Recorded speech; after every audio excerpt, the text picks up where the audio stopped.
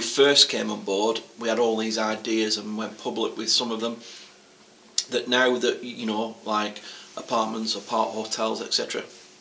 Do you think that because we've now lived it and we've experienced in it, that the picture has changed, so your long-term commitment is here, but the outcome's going to be slightly different? Do you think that you've now, in effect, it's like a marriage, in that living with somebody, you now understand it better?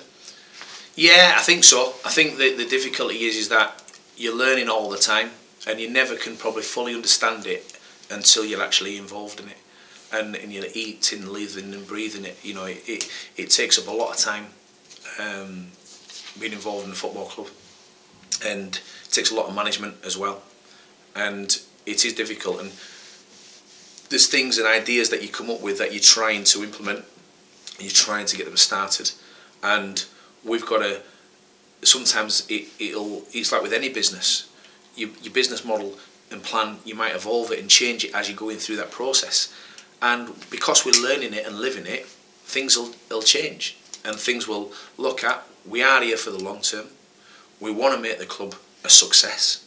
I believe we are making the club a success as well.